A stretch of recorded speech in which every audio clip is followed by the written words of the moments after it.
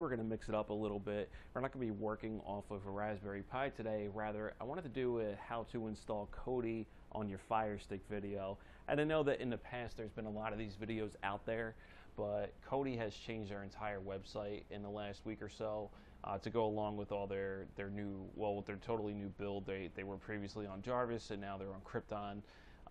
And I used to do this through ES File Explorer, but with the new website it really doesn't work so well. So I wanted to go ahead and show you guys the new way that I found out. So go ahead and grab your remote. First thing you have to do is head over to Settings and go down to Device. Now I am working on the newer version of the Firestick with the quad processor. If you have the older one, it doesn't have the Alexa voice and everything. This will work too. Your layout's just different, but you can follow the same steps. So go down to Developer Options. And you want to turn these two on, ADB debugging and apps from unknown sources. And the reason you do that is Kodi is not in the Amazon App Store, so we have to go directly to the Kodi website to install it, and that's considered an unknown source, so we have to allow that. So go ahead and when you're done, press the home button and hop over to your search. And I'll give you guys a quick tip. If you don't already know, there's a totally free app you can download called Amazon Fire TV. And what that does is it allows you to use your phone as a controller for your Fire Stick. And the nice thing about that is that you don't have to scroll around and type with the remote. You can just use the keyboard on your phone. So what you want to do is go ahead and type in Downloader. That's the name of the app we're looking for. And it's right there. Ooh, even though I clicked an extra button.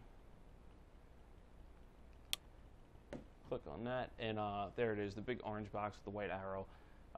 Click on that. It's going to come up with an option to select Get. I did download this previously, but yours will say Get. So it only takes a second to install. And once it's done, just go ahead and hit Open. It's just giving you an update alert here for what they've been doing. Just hit OK.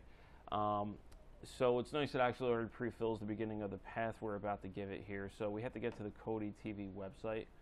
So go ahead and type in Kodi, if I could type on here, .tv / download.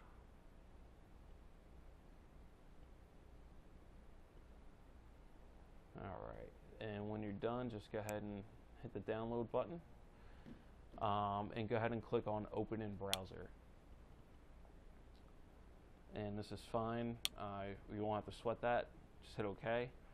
And here we go. If you do this with ES File Explorer, you don't get this cursor, and you're not going to be able to do the next step. So this is definitely the program to do this with.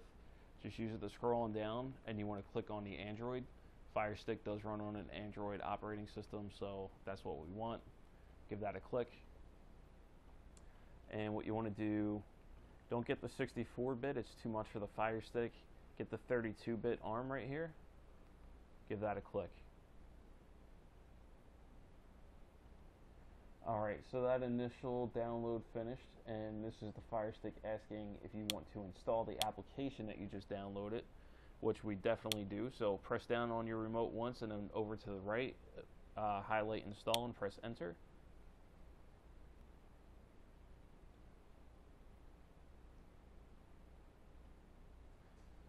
Alright, so finished installing. It only took about 20 seconds. Kodi ready to launch, it says on the Firestick. I'll just hit down and to the right, press Open. And Kodi 17.1 Krypton, that is the latest build, or the latest make of Kodi that there is right now. So, you're in Kodi. Some of you guys have your own wizards and setups you like to do. You're free to go ahead and do that now.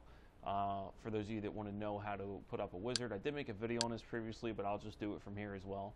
So go ahead and press up and go to your settings wheel here in the dead center. And hit down once and to the left, we want to go to System Settings. On the Firestick, we allowed apps from unknown sources, but we do have to do it within Kodi as well. So go down to Add-ons, Unknown Sources, press Enter. Yes, we want to allow that. And hit back.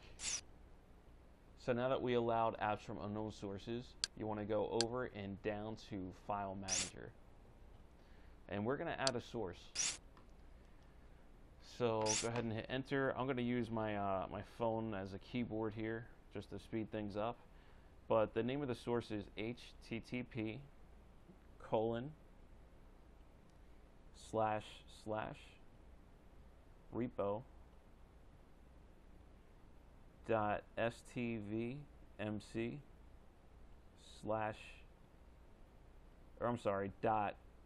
.net then slash. So repo.stvmc.net/. Go ahead and hit OK. And now you're just going to give a name to it, whatever you want to call it. I definitely recommend you just put a little dot in front of it, because later it's going to float to the top of our list with a dot in front. I'm just going to call this one Streams TV. Or rather, yeah, I'll call it Spinz TV, actually, not Streams. Okay. Again, you can name it whatever you want. It's not going to affect it. Just know what you name it. Hit OK, and OK again. If you type something wrong, you will get an error message right there. So I'm sure it's probably just a small typo. Just go ahead and double check. So now you're going to hit back and back again. And go down to Add-ons. And what you want to do is go up to this open box icon on the top of the menu. Press enter. And go to install from zip. So right there, whatever you named it, if you put a dot in front of it, it's going to be right at the top of your list. If not, just look for whatever you called it.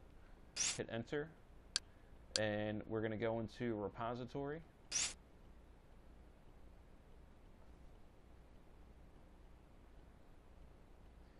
And that's what we're waiting for. The little pop-up on the top right, that means it worked.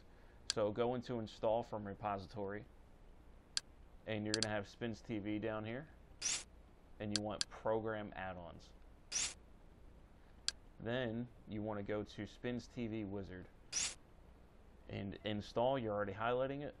It's going to zip right along here. What this is going to do is give us access to all the Spinz TV builds.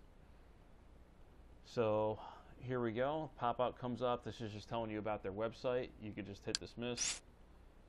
And this is a little pre-setup menu.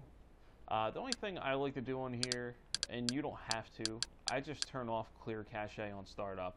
It's a good thing to clear your cache. The reason I don't like them doing it every time I turn it on is because if you're watching a TV show and you're keeping track of the episodes with the little check marks that Kodi leaves, this is going to delete that every time you turn it on. And I like to have that. So I'll disable that on mine. It's up to you on yours. Go ahead and hit continue when you're done. And you want to hit build menu.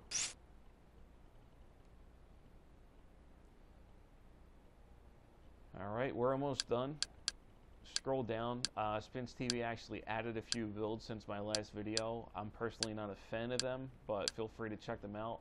I'm going to stick with Spinz TV Premium Lite. I think it's a great build for the Firestick as well as the Raspberry Pi. Works very well. It looks nice so that it doesn't overload anything. Whatever build you want, go ahead and click on it. And then you're going to come to this same menu and click Fresh Install. You're going to get a pop-up box. Go ahead and press Continue.